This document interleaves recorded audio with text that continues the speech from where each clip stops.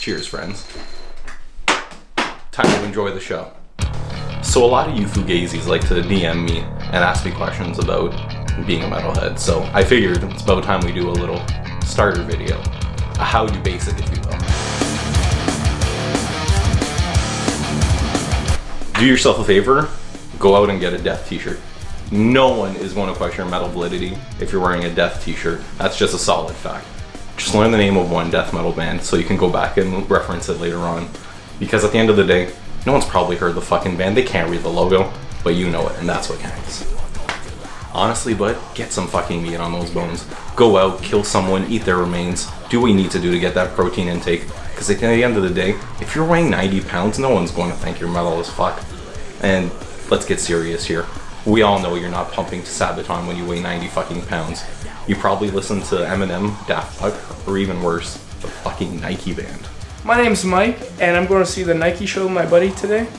I actually can't wait to see them. That's a real problem, and you should dispose of yourself. Listen, the more you get into metal, the faster you're going to realize that Philip Harlem Globetrotter Anselmo is practically a Nazi.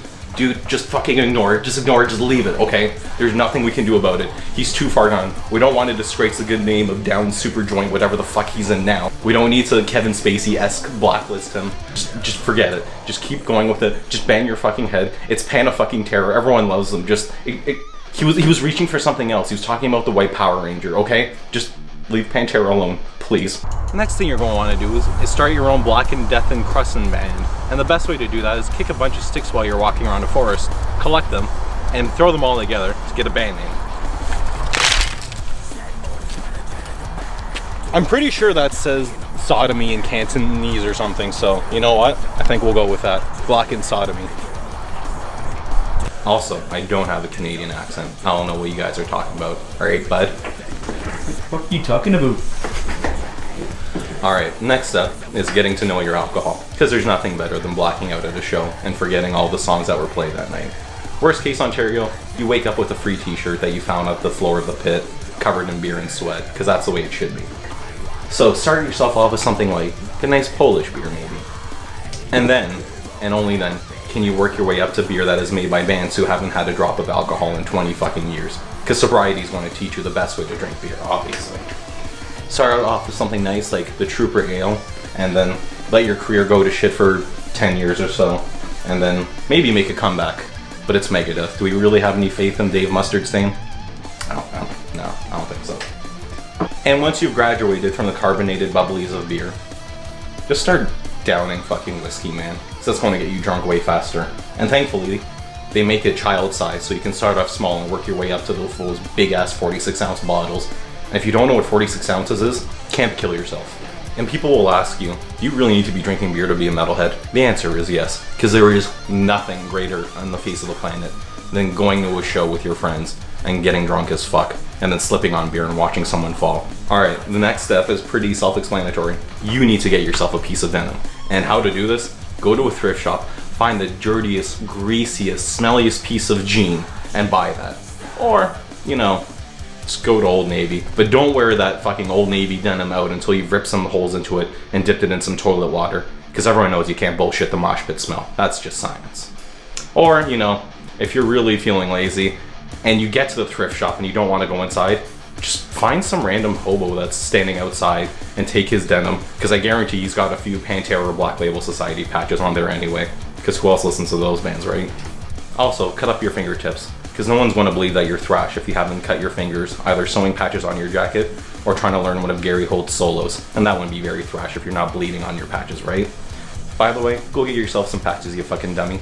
And don't go on Amazon and get that shit. Go on the dark web, okay?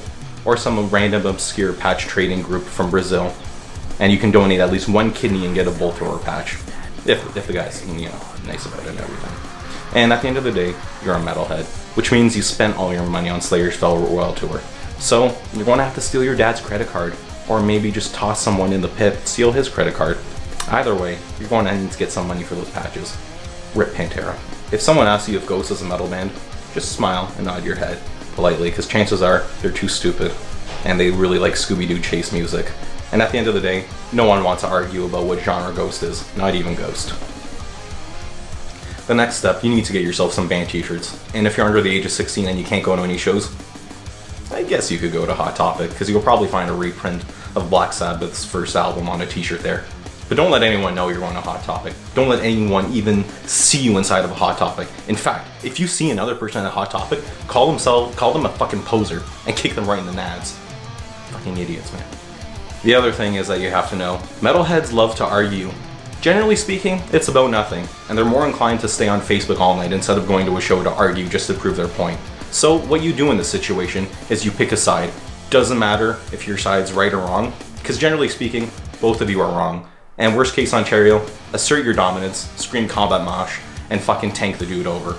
Because if he's dead, he can't say anything, right? If you love metal and love YouTube, but don't know where to start, try with a guy named Stevie T. He makes really good beginner videos. And chances are, he'll probably rip off one of your video series and call it, you know, how to be a power metal vocalist. Thanks, Stevie.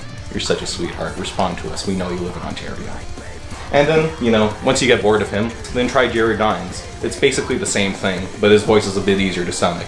Once you realize you're tired of watching normies with short hair try to be metal, try Killbot Gorgor or Attack On for size. He at least has long hair, right? But then realize you find yourself getting annoyed with how he says metal every other sentence. Today, I'm going to go door to door to talk about metal. The metal. The metal. The metal. The metal. The metal. And once you've given up on fake Phil Anselmo, you come to Jhofffilms.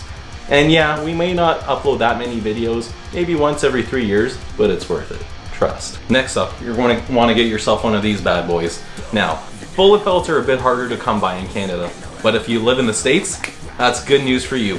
Come on, let's get serious. There's fucking bullet shells lying around everywhere there. Walmart, in your Big Mac, in your apple pie, or whatever the fuck you people do over there. They're fucking everywhere. Go make yourself a bullet belt, you dummy. Next up, I want to learn you the difference between casuals and not casuals with this Vin Diesel diagram here. So, you're gonna draw 2 circles. Imagine booze if that makes it a bit easier for you. Now here, on this side, we have thrash.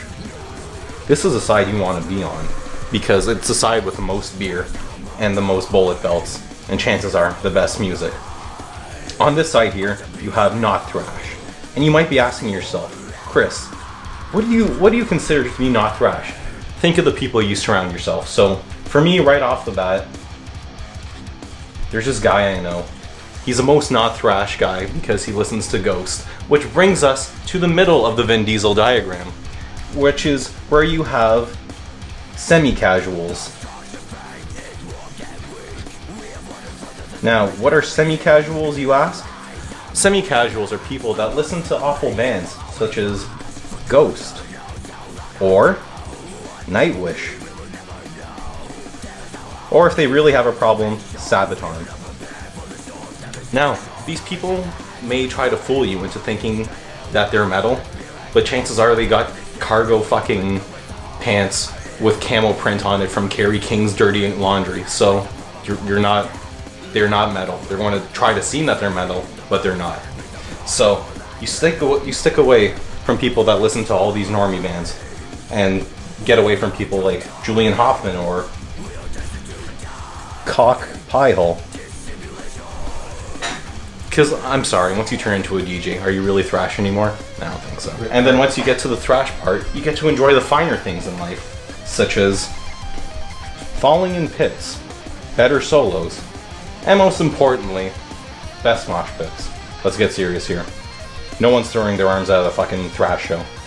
And if you do, camp kill yourself. If you want to have a conversation with someone else about metal, but you listen to bands like Avenged Sevenfold for whatever reason, and the other person is over the age of 14, talk about Black Sabbath.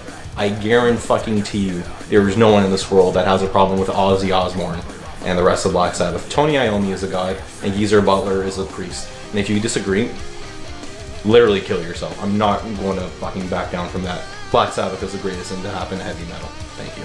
Last thing I gotta learn you guys about the proper gods that you need to be worshipping.